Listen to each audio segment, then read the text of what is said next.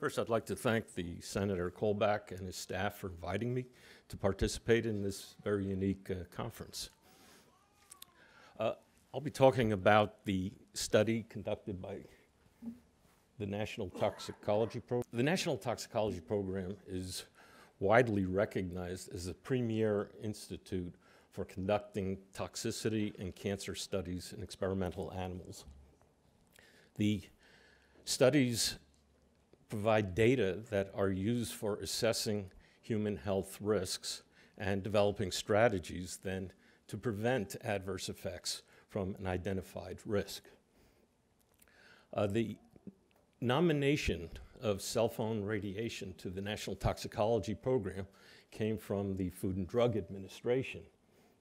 And the request was made because they wanted to see toxicity studies in experimental animals so that the data would be available to provide the basis to assess human health risks. And the reason for this was that exposure guidelines that existed at the time and exist now are based on protection from acute injury. This is short-term injury due to thermal effects, but they may not be protective against non-thermal effects from chronic exposure. So we undertook the project to test the guidelines in terms of their adequacy. So the FCC guidelines, as I mentioned, are designed to protect from adverse effects that might occur due to increases in body temperature. This is where the FCC value guideline came from. This was based on measurements in monkeys where the temperature rise from exposure was maintained at less than 1 degree centigrade. A calculation was made based on that and came up with an SAR, which is the absorption rate per mass of tissue of 4 watts per kilogram. The issue then that came up is what would be safe, since this was considered to be the threshold for any type of adverse effects. They divided that value by 10 for workers. So the value for workers is 0.4 watts per kilogram. For the general population, it was a division by 50 to come up with 0.08 watts per kilogram, averaged over the whole body. But there's two differences in exposure. One is whole body, and one is local tissue level. So our focus was more on the local tissue level, because if you want to understand the risk to a particular tissue, it's not what the whole body is necessarily exposed to, it's where is the radiation. So if this is an antenna, if I hold it next to my head, this is where the radiation is. We're interested in what is the risk in this area. If I divide this by my whole body weight, I'm diluting out the effect that's considered within the brain, where the risks are considered to be of most concern. So there's a lot of discrepancy which goes on about the NTP study.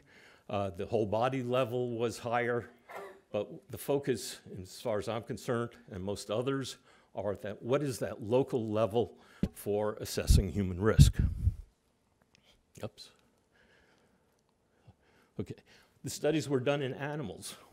Why use animals? Okay, first of all, the biological processes of disease are similar in animals and humans. Second, it is unethical to test for cancer in humans. We can get back to that later. Every known human carcinogen is also carcinogenic in animals. With a study in animals, we're controlling the exposure. So when you conduct a human study, there's always the issue of confounders, other factors influencing the outcome. The animal study is very controlled. Also, with an animal study, you can eliminate the need to wait for sufficient human cancers before developing public health strategies. So the hypothesis at the time, or the assumption at the time, was that radiofrequency radiation cannot cause adverse health effects because there's not sufficient energy to break chemical bonds or cause DNA damage.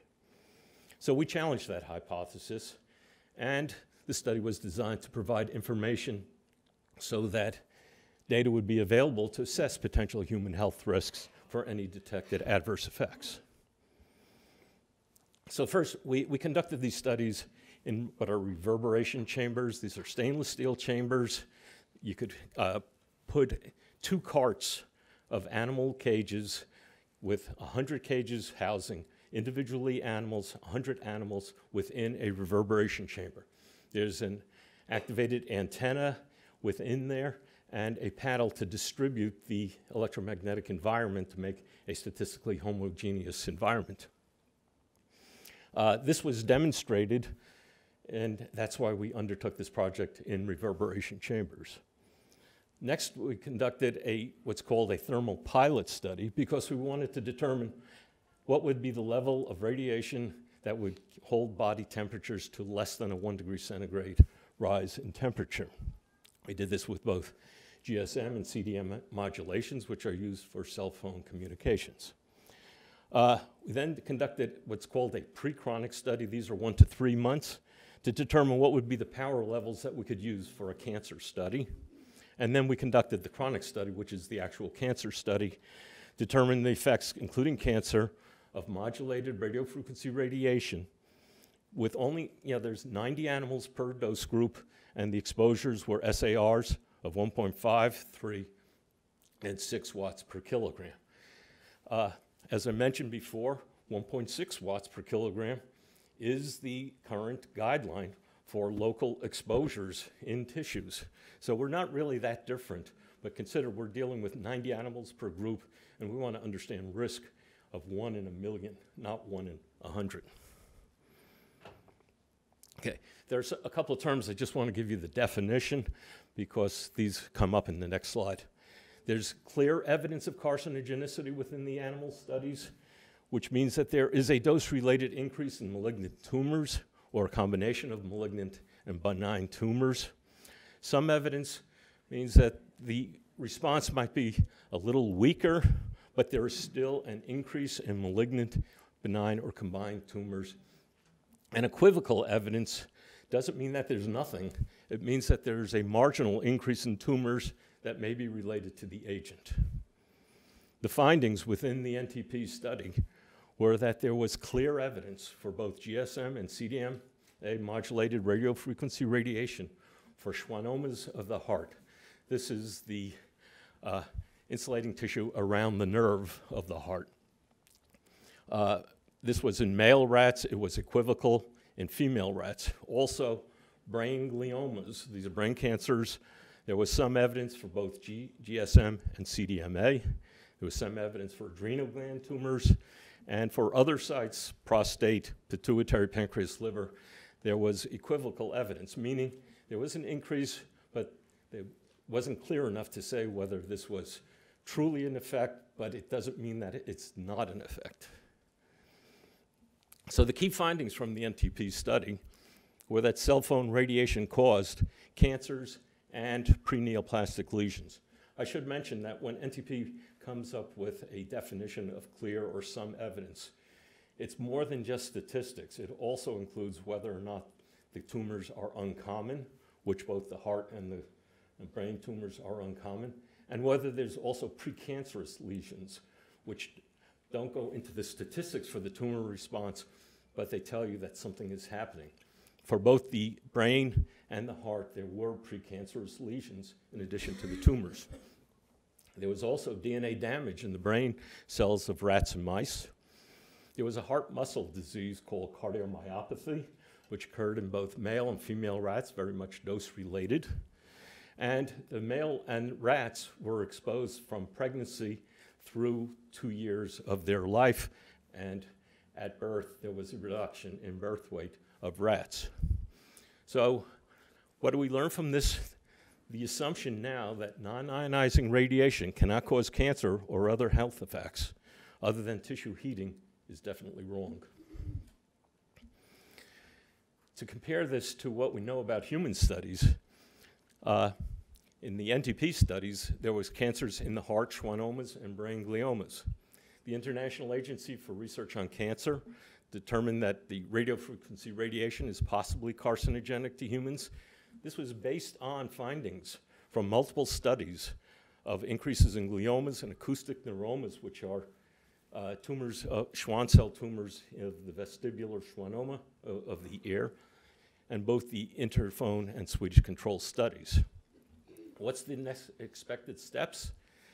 FDA asked for the study. We provided the study. They have the data. They need to use that, follow the intent of that study, and conduct the quantitative risk assessment to assess what is the level of risk associated with exposure. Because of the widespread use of cell phones, even a small increase in risk would have a serious public health impact. And in the meantime, rather than telling people, if you are concerned, this is what you can do, the health agencies need to promote precautionary measures, especially for children and women, because in children, the risks could be greater due to the increased penetration, as well as the sensitivity of the developing brain to tissue-damaging agents. So finally, what is the lesson learned? We should no longer assume that any current or future wireless technology, including 5G, is safe without adequate testing, because to not do so is not ethical.